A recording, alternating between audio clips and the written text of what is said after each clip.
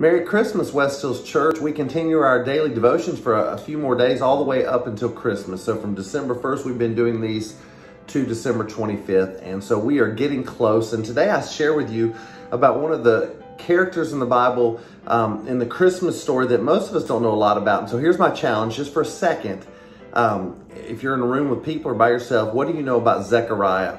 What do you know about Zechariah? Right now, just write it down, say it out loud, whatever, however you want to do it. Just what can you come up with in 10 seconds? Go. 1, 2, 3, 4, 5, 6, 7, 8, 9, 10. Okay, time's up. What do you know about Zechariah? We don't know a lot about him typically if you ask that question of people, but he was a priest. He was a very important priest.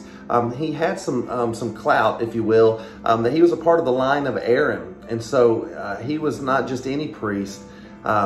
He had quite a bit of prestige and power and authority.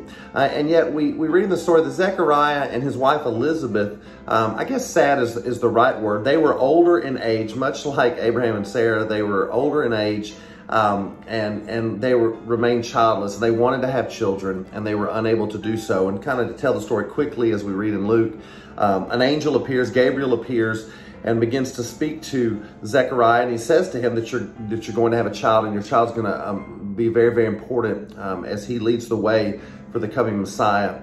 And so Gabriel gives all of this information to Zechariah. The angel tells Zechariah, and Zechariah's response is, "How shall I know this to be true? How am I going to know this to be fact? How can I believe this?" Really is what he's asking the question.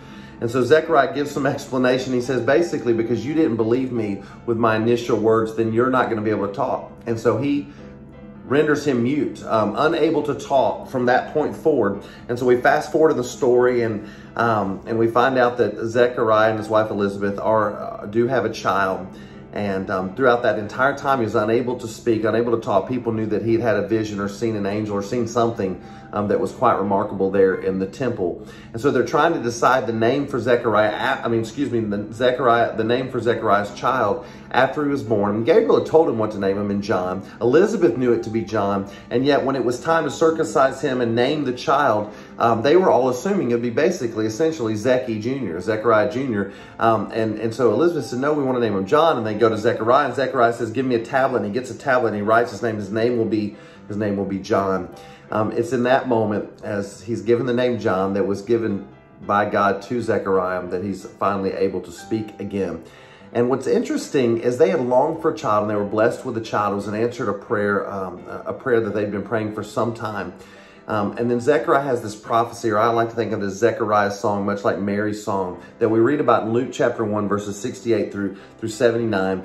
And he just begins to express himself after being mute for so long.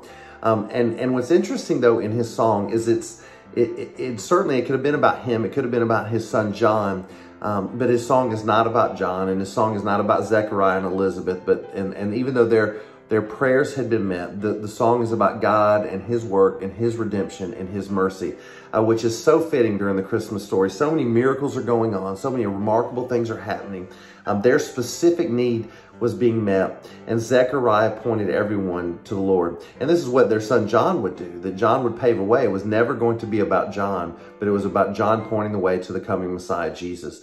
And so it's fitting that Zechariah would be the father to John. And he says in his song, "Blessed be the Lord God of Israel, for he has visited and redeemed his people." And certainly that's what we celebrate during this Christmas season, is that God would send his one and only son, and that he would send him to be man and God, ultimately to redeem his people. What a powerful message. And so I think the challenge is that we would follow Zechariah's example and focus on Jesus this season. That even though we have our own needs and wants and gifts and all kinds of things are going on, and legitimate prayer concerns, legitimate struggles and concerns and all of that. But even in the midst of all of that, let's remember to focus on God and his redemptive plan. Let's pray together, and then I will we'll wrap this up. Father, thank you for who you are. Thank you for being the God who loves us, that cares about us, and that you answer our prayers and meet our needs and provide for us and love us and walk with us and have compassion for us. But even in the midst of all of that, as we seek you and we seek your help and to meet our needs and to provide for us, Father, I pray that we would never lose sight that our lives are intended to be dedicated to you, that we're called to worship you. And so I pray you would help us during this season that seems to be all about friends and family, but truly it's a season to celebrate you and your redemptive plan to rescue man from their sin. We pray all these things in Christ's name. Amen. So I pray that we'll think on Jesus, especially the next couple of days as we make our way towards Christmas, that we would consider him and think on him as we move forward together as his church. God bless. Love you. Merry Christmas.